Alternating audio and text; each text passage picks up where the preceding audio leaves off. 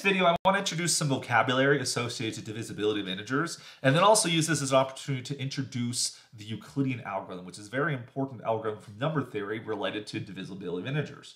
Suppose we have two integers, a and b, like so. Now, if we have if the following equation holds, if b equals a times k for some other integer k, then we say that a divides b. And so you'll write that as a/b, which I should mention that you actually can use the vertical line button on the keyboard, but from a LaTeX point of view, a better symbol to do would be to write this as a/mid b. It'll be typeset better. The spacing will be automatic, and it won't look so primitive. Use \mid when one wants to LaTeX this symbol. This is also the same symbol you can use when you describe a set of some kind. If ever you need to say that something is not divisible by, you just draw a slash through it. Again, LaTeX has a little bit of a problem with this. With most symbols, you can just write not in front of it, and then you can negate the symbol. Like you could say not equal, and that would give you the not equal sign.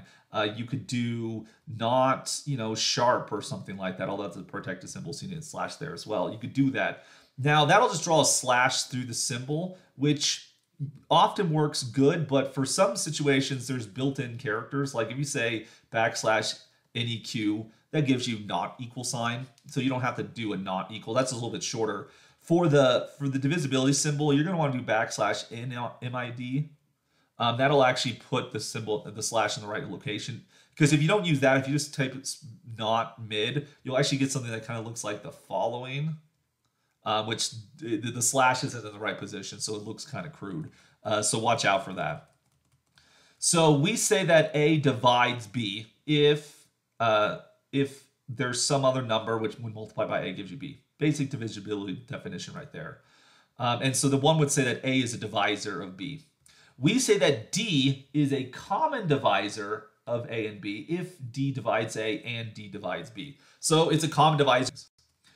Next, we get to the definition we really want to get to in this video here, the idea of the greatest common divisor. So if we have, again, two integers, a and b, we will denote the greatest common divisor as the GCD of ab, which we'll often just say GCD itself as an abbreviation. So the greatest common divisor is going to be a positive integer, d, such that d is a common divisor of ab. So first of all, the greatest common divisor is a common divisor itself.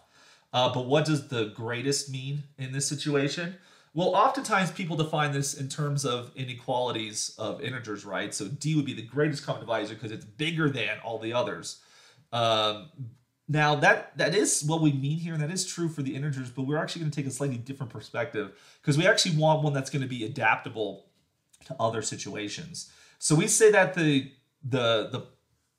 d is the greatest common divisor if you take it's a common divisor, and if you take any other common divisor, d prime, you have that d prime divides d. So it's the biggest common divisor, it's the biggest divisor because every other common divisor divides it. We don't have to worry about absolute value, we don't have to worry about less than or equal to or anything like that. The greatest common divisor is divisible by every common divisor of the two numbers. If the greatest common divisor of two integers itself is 1, we say that the integers are relatively prime, or sometimes we call this coprime for short. Coprime.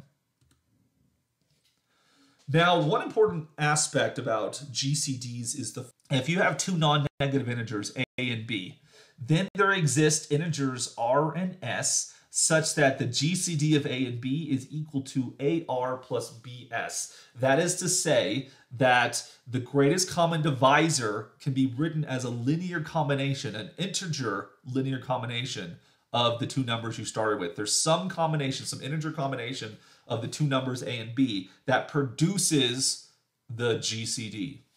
And I should also mention that the GCD of any two integers is a unique quantity, and uniqueness basically is coming from this expression right here. In terms of linear combinations of the integers a and b, turns out that the GCD is actually the minimal number which can be written as a linear combination of a and b, right? And so how would one see that? Well, it turns out the proof of this theorem about GCDs as linear combinations is another application of the well-ordering principle. I'm going to leave it as an exercise for the viewer here to prove this. It's very similar to how we proved the division algorithm, but I do want to mention that the set you would consider would be the following. Take the set of all possible linear combinations of A and B, where A and M are both integer values, but AM plus BN is strictly positive. Now, that does positive. It doesn't even mean that A and B have to be positive, right? But we do want the combination has to be positive. This will give us a, let's see, I guess it could be greater than equal to 0. That's fine as well. So equality is fine if it's equal to 0. The reason we do this is that would then force this set to be a subset of the natural numbers, and you can argue why that set is non-empty. For example, this set would contain the numbers A and B themselves, assuming those numbers are positive, right? So I guess we should say it would contain the absolute value of A, it contain the absolute value of B, because to get the absolute value of A, you're going to take 0 times B, and then you'll take plus or minus A, depending on whether A is positive or negative, right? And so that'll get you in there. You can do the same thing for B. So this is a non-empty subset of the natural numbers. We can invoke the well-ordering principle, right? And then that gives us a minimal element. We're going to call that minimal element D. And then we have to argue that that element D is in fact the greatest common divisor using the minimality condition. If it, yeah, and I won't steal all the details for those watching. Just kind of give you an idea. It's very similar to what we did with the division algorithm. But like the proof of the division is going to be non-constructive, it doesn't actually tell you what the GCD is. It just tells you that they exist and they're unique. Wonderful.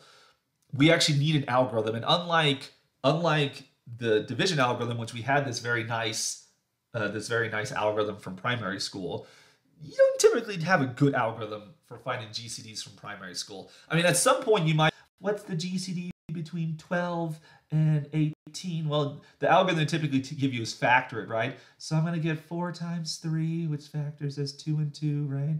18 factors as like 9 and 2. Then you factor that, you get 3 and 3. And so putting the prime divisors together, you have a common 2, you have a common 3. So the GCD of 12 and 18 is equal to 6. This wasn't so bad because 12 and 6 are pretty simple, but factoring an integer turns out is a very computationally difficult problem, right? Modern day RSA crypto systems and things similar to that are actually based upon the fact that factoring numbers is a hard problem. And so any algorithm that relies on factoring integers turns out is an inefficient algorithm. So if our GCD calculation is based upon factoring, then it's going to take a long time, so to speak. Factoring is a hard process. Efficient algorithm for finding the GCD, kind of like the division algorithm that doesn't depend on factoring whatsoever. And the answer is the Euclidean algorithm, which I want to present this in case we haven't seen this before, or even if we have. It's probably a good review. The Euclidean algorithm gets its name because basically a version of the type of algorithm we're going to see right here can be found in Euclid's The Elements, a classic mathematical text. You really can't get more classic than Euclid's Elements literature here. And so I'm going to demonstrate the algorithm via example. That's not always the best way to do it, but I think that'll be sufficient purposes. Let's take two integers, 945 and 2415. I want to take integers that are not immediately obvious what their factorizations are. You might already be thinking in your head, they're both divisible by 5, and although that's true, let's look at how the Euclidean algorithm works. So the Euclidean algorithm really basically comes in 2 phases. So the first phase of the Euclidean algorithm, this is going to be the division phase. In which case, we're going to use the division algorithm we talked about earlier, and this is actually going to be a repeated division phase. So what you're going to do is you're going to take the smaller of the 2 numbers and divide it by the bigger of the 2. So we want to find a quotient and a remainder, right? So we're supposed to find our numbers Q and R such that A equals Q times B plus R. And so we can see very quickly, when you take 2415 divided by 945, you're going to get a quotient of 2 and a remainder of 525. Great. That's the first step. You do division there. Then, once you do division, you're going to take the second number, and then you're going to divide that by the remainder. So you're going to repeat this process. You're going to take the second number and divide it by its remainder. So 945 divided by the remainder, you're going to get a 525. And so every time you do this, you're kind of getting a new remainder. So your first remainder, we're going to call it R0. That was the smaller of the two numbers. In this case, it was an A. Then we find the first remainder. You get 525. Now you're going to divide R0 by R1 and get a new remainder, R2, which is going to be 420 right here. Then you're going to take R1 divided by R2 and find the remainder in that regard. So you get R1 right here, R2. You're going to get a quotient of 1, remainder of 105. And so that's going to be our R3. Now you're going to take R2 divided by R1. So you just repeatedly divide the old remainder by the new remainder until eventually you get divisibility here, right? So eventually our next one here is going to be, we take R2 divided by R3. In this case, the remainder gives us 0. This tells us that R3 divides R2. Whenever you find a divisibility statement like this, this tells us that R3 is the GCD that we were seeking. Okay, so this is how we can find our GCD. So we now have a constructive algorithm. We just will continue to we just repeat division over and over and over again, dividing remainders by new remainders over and over again till we find a place where this terminates. It'll terminate at the GCD. Explanation of why that's going to work here, right? Because if 2415 and 945 have a common divisor, then that means that common divisor has to divide 525 as well. This is basically this just follows from like divisibility conditions, right? Because if you subtract the two numbers, right, you're going to get 2415 minus 2 times 945. This equals 525, right? So our common divisor divides this number, so it divides the difference, which is 525. So whatever the greatest common divisor is, it's going to divide the remainder R1. So therefore, R0 and R1 have a common divisor, which would be the GCD of those two numbers. And that's why we play this game again. All right, so these two numbers will have their GCD will divide 420. And then the GCD of those two will also divide 105. And then we eventually go until we find divisibility there. And the fact that the GCD is the greatest common divisor will then give us, it'll guarantee that this thing, when this process terminates, we get the GCD. So this tells us how one can compute GCDs, which is very useful. But what about combination business? How do we write 2415 and 945 as a combination to give us 105? Well, it turns out that's where we get into phase 2 of the Euclidean algorithm, because when we do all these divisions, we don't just record the remainders, we actually want to keep track of everything along the way. We kept very good notes, right? We kept this sequence of equations. What we're going to do is we're going to start reversing this process. Let me kind of get these things out of the way here. We're going to reverse this process. So in phase 2, the second phase,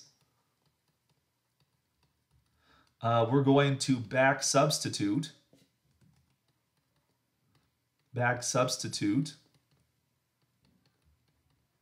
to find this combination. So if you take, for example, the previous equation, so you don't do the last equation. The last equation tells you who the GCD is. The equation above that will, of course, have that GCD. Solve for the remainder in that situation. So you're going to get that 105 when you solve for it in this equation. That's equal to 525 minus 420. Now 420, right? 420 was the remainder of the previous equation. Solve this equation for 420, right? That would give us 945 minus 525. And you're going to substitute that in for 420. When you do that, you get the following expression right here. 525 minus 945 minus 525. You notice there's 525s here. You can combine those together. And you're going to get 2 times 525 minus 945. Now, the number 525 was also a remainder. I mean, admittedly, no, no, it was a remainder. Yeah, so we saw 525 also as the remainder of the first equation. So, taking this equation, we could substitute, or we could solve for 525, get 2415 minus 2 times 945, like so. Substitute that in right here. And when one does that, you get the following equation. 2 times, well, the 525 popped away. You get 2415 minus 292 times 945. But then you also have a minus 945 right there. Combine like terms, right?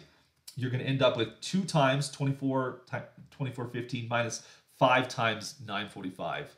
And so as we did this in process, we were always equal to 105 the entire time, the GCD. And therefore, we see that, I think I switched up my A and my B right there. We're going to get, this is that 105 is 2 times B minus 5 times A, keeping the same A and B we had from before here.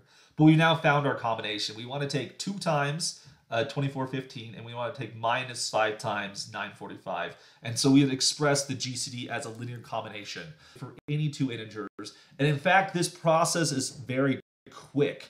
The division algorithm works very, very, very quickly.